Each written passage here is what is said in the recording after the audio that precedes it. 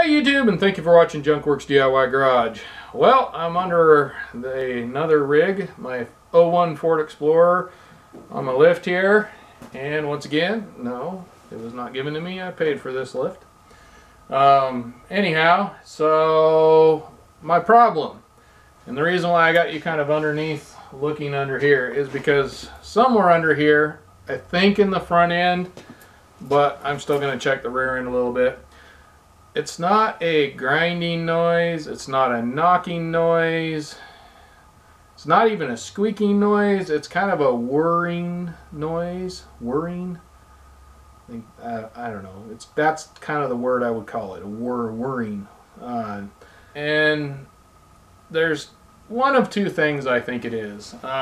It's either, I think the gear oil, I think it might be in the gear here. I need to check and see. This looks like it's probably been leaking a little bit or quite a bit, but I can't tell if it's leaking from the motor and oil's getting on here or if this is actually leaking. I don't see any real wetness down here, which makes me think it's not really leaking, but that's probably something further up. And if you look side to side here, the axles actually have rust. Are real dry to the point of rusting, so I don't think it's an axle seal that's going into the pumpkin here, or differential I should call it for you all. So I don't think it's leaking like from the seals and coming this way. So I thought it was the front end, but I'm starting to begin more thinking that maybe my bearings on the outer, what do they call them? I don't know. I used to change bearings. I used to just change bearings. Now they got something that the bearing's right in that you got to change the whole hub. It's like a wheel bearing hub. I'll put the name somewhere down below once I figure out what it is, because it's not coming to mind. But I am thinking that maybe those are starting to go or have gone bad. But I'm going to go ahead and we're going to go underneath here and I'm going to show you how I'm going to check fluids in my gearbox down here, my transfer case. I don't know if I'm going to worry about, I might check the fluid in the transmission as well. But we have to do that from the top. Definitely going to lift up the front end and check those bearings out on each side. And we'll go to the rear end and check the fluid in that as well. The rear end front pinion seal looks like it's probably leaking a little bit, so who knows. It's an 01, it's gonna leak. Behind here we got our differential, which is right here. And from there over and there over, you got your axle. So it's kind of weird because usually in these you'd have some sort of plug up in the front piece here, the cover plate. But on these, particular one in the 01, it's over here on the driver's side, I should say left side, on the left side of the case here, on the actual differential case in the casting. There is a plug up here. So here's our plug here. We got a 3/8. I got a breaker bar here. You can use a ratchet or something like that. I don't like using ratchets to break things loose right off the bat, especially things like this. And I got my Harbor Freight 3/8 breaker bar, and righty tighty, lefty loosey. So I am pushing towards the back. No. Yeah, pushing towards the back here. And it's not wanting to go in there very well. I might need to clean it out a little bit more here. There we go. So I got a bucket below me here and I got a ratchet now, but it's broken loose. And not a whole lot should come out, but if it was a little bit filled up, more than enough will come out. We got that cracked loose. I went ahead and put some gloves on. Just try and keep my hands decently. Wow. Well, I'd say there's more than enough Earl in there. It doesn't even look horrible, to be honest. I'm going to let it drain a little bit because that seems like too much to me. It really shouldn't be pouring out of there like that, and we're sitting fairly level. So I'm going to let that go down to a steady stream of drippage and put the plug back in and call her done. So I've been letting this go for a little while, and I'd say it's almost just as bad to have too much than not enough.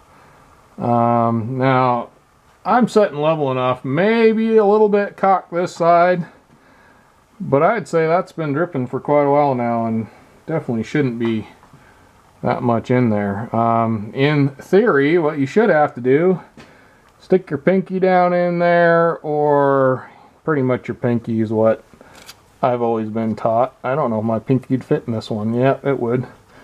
And feel down in there, and you know, if it's right there at the top of the hole, you're good.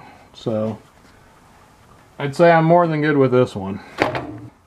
So I took this, I cleaned it up, put some pipe thread dope stuff on here. I'm done letting it drain for as long as it's been draining.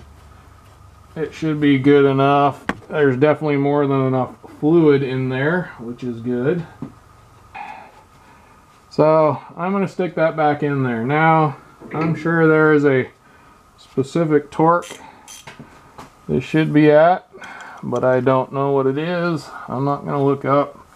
Snug is good for me, but too tight is always bad. So you're responsible for that part of your life. You get to look in the book and see what you want in there. I'm sure it's not a lot. Alright, once again, that's one of those places, if you notice a little bit of a leak or something like that, you can always tighten it more later on down the road. Tighten it too much and strip things out, you're going to have a bigger job on your hand than you want. So I don't have any brake clean, so I'm going to use some carb and choke cleaner. Also up to you to figure out what you want to do there. I'm just going to use this because I'm going to throw it away anyway. And we got much of the same process here as we did in the front. Instead of being back here on the back cover, right here up on the front, on the also left hand side or driver's side in here in the US, there's another plug right there. As you can see, this is leaking from this rear pinion seal. Gonna definitely be changing that out, but yet again I'll wait until I change the oil in this. This is where we're going to check this.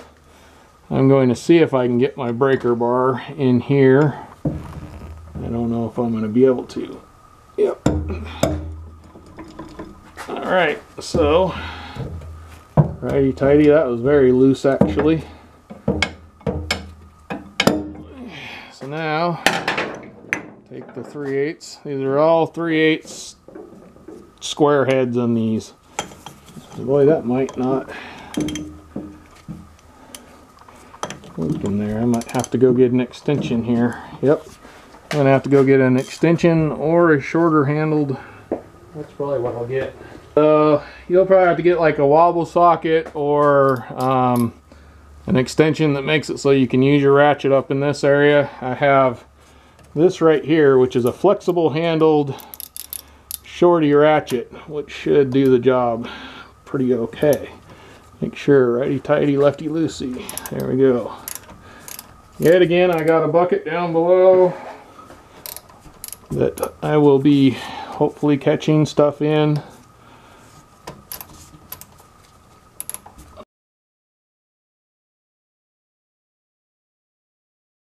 Again, this doesn't seem to be leaking a whole lot other than a little bit out of the front pinion here. And it is a little bit wet here, but I think some of that's that coming back maybe. But it could be leaking a little bit, but I'm not feeling a whole lot. But it didn't come out like it did last time, so I'm going to stick my finger in there. Well, I tell you what, that doesn't feel like there's a whole lot in there. We may, there's a little bit on the end here. We may have a little bit of a problem here. This may have been going for a little bit too long. Yeah, there is not a whole lot in there. That could be, I mean, I can reach down there and get a little bit, but not what I would like. This doesn't smell bad. I'll be honest, I'm curious if, I mean, I've had this rig, shoot, I don't know, you'd have to go back and figure out what the first video I did on it was. Had it for quite a while, and it really doesn't seem like it's all that bad of fluids in these. Like, it's not, no water, it's not white, it doesn't have like kind of a white film in there. It's very clear and good looking fluid, but I do want to put some in here, so I'm going to find out. I believe this is a limited slip, and I don't know if I have any of that kind of fluid. I need to find out what kind of fluid I need to put in here, and I am going to top this off. I kind of doubt that that is my noise though, because I really think it's coming from the front end, and I can reach the fluid. I'm just going a little further than I would want to, so a little bit too much in the back, not quite enough in the, or I mean a little bit too much in the front, not quite enough in the back. Honestly, I'm sure that would go just fine the way it is. I'm just not super comfortable there. So we're going to put a little bit more in here. For now, I am going to go ahead and check the transfer case in front of us here too. Okay, so now we have the transfer case. This is what takes the transmission and sends the power over to the front tires. So here's where you would drain it out, and then over here on this one anyway is where you would check and make sure you check fluids. Now these can vary, because I've actually checked some videos, and I've owned a couple other, or one other Explorer, and worked on other Fords anyway. And a lot of times they're here and up here, but there's that electric actuator here, so they put it here, I guess. So that's all right with me. This is actually a little bit easier to get to because it doesn't have everything in the way here. So once again, we just put, I'm going to put my breaker bar in there and break her loose. And I guess I'm using the shorty one because for some reason I put away my other one. Maybe.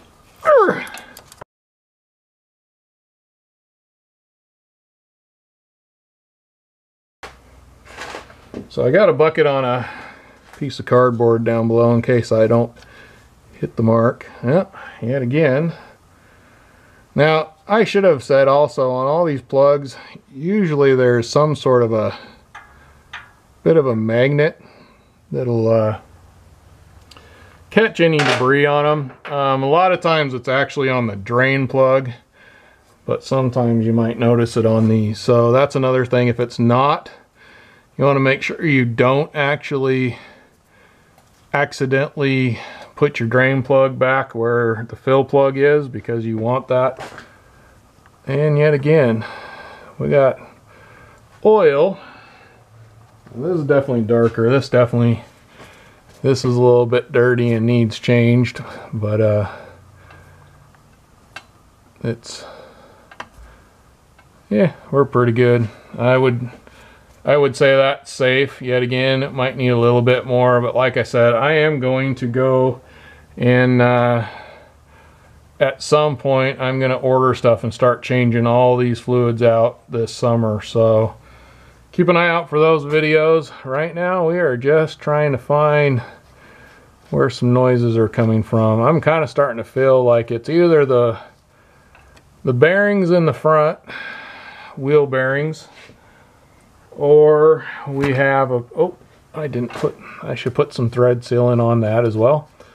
But front wheel bearings, or we have a problem with the transmission, which I will say the transmission was shifting hard. I was planning on when I change that fluid out, probably changing out the I can't think of the name yet again, so I'll put it below, but changing a part out that sometimes goes bad in these and doesn't allow them to shift at the right times. Yet again, hopefully we'll have a video on that, and hopefully it'll fix the problem.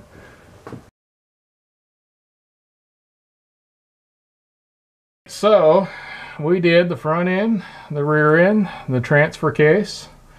So all we have left is those wheel bearings and the transmission, which both of those the car has to come down some to check.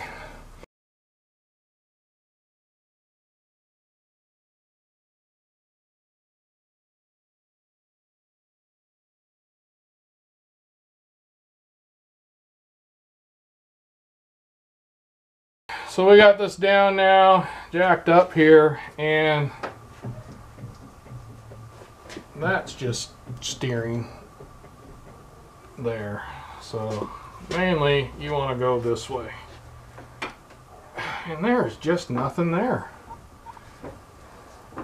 It's tight. I'd say this way I'm a little bit, maybe, you know, could use some tie rod ends maybe down the road, but most of this you can hear the steering wheel turning as I do this. It's just this direction, and I'm pushing here and pulling here, pushing here and pulling out here, and there's nothing there. It is not that. I'm more and more beginning to think it's the transmission, because this was the side I thought I was hearing things on. So let's go to the other side. We'll check that same one. Same thing here, you know. Yeah. Nope. Nothing. I do not think these bearings are bad. I think there's a little play in the steering somewhere, but as far as the actual wheel bearings, I don't think we have a problem. So it is either I have low fluid in the rear end and I was just mishearing it. So I'm going to definitely check and see what I need and go get some of that and put it in. Or we have yet to do the transmission. I was just leaving the transmission to last because I really don't want it to be transmission problems. But like I said, it's shifting kind of weird. I could have let that go too long because it's been that way for quite a while, close to a year now. I've been kind of noticing some stuff. But I haven't been really driving it that much until just recently. So I'm going to put it up, get this back down off of the lift there, the jack, and we will head for the transmission. Well, I got it down now. I have since put gear oil in the rear end, so if I have to take it for a drive, I'm comfortable with that. Now it's time we're going to go ahead and check the transmission. Now you can check this one according to the book anyway, cold or hot, but either way it needs to be in park when you're checking it, and even cold as it is right now. I believe it says if it's been setting for more than 5 hours, and then it's considered cold. I don't know exactly. But either way, you have to run it through the gears. So I'm going to go start the car, run it through the gears a few times, and check it as if I'm checking it cold. It does say it's better if you check it warm, but right now I'm just seeing, am I low on fluid?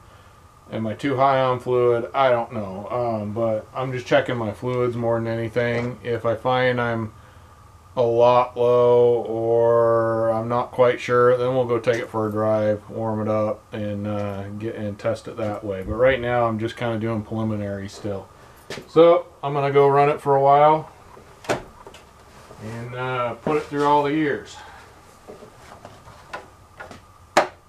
And I do have my door closed, but I also have a hose that takes the exhaust out.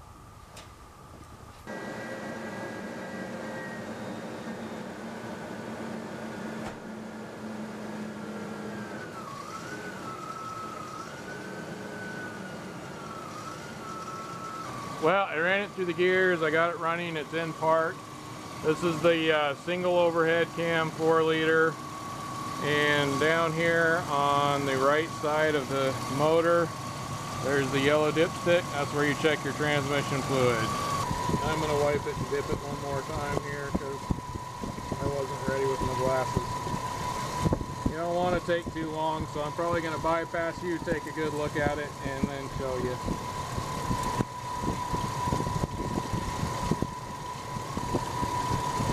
Well, I'll be honest with you, if anything, it's a little bit high, so I'm going to go take this thing for a drive, get it warmed up, and check it after it's driven for a while.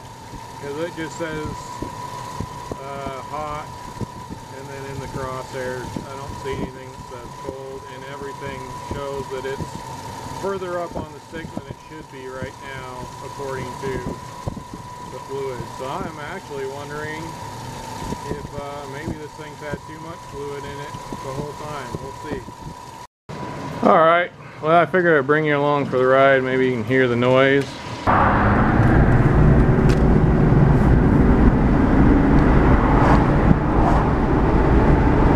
Alright, well, I definitely hear the noise still. I don't know if you can hear it. I'm going to roll the windows up. Well, see, I can hear it through that window over there. I'm going to roll the windows up, see if we can hear it from the inside. And it's definitely a high, it seems almost a higher pitch whirring noise. Doing about 40 miles an hour, and that seems to be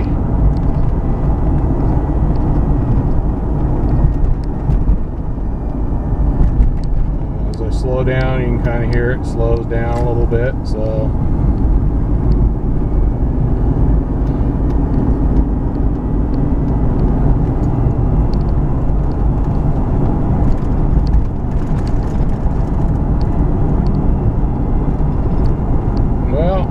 take a drive around and see what we can see.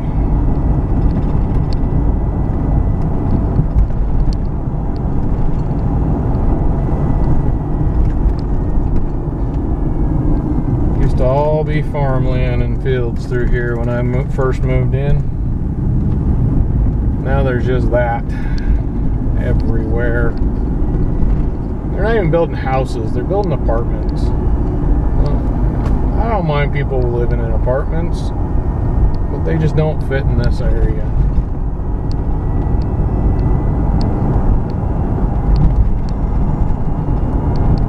Put them closer to the cities.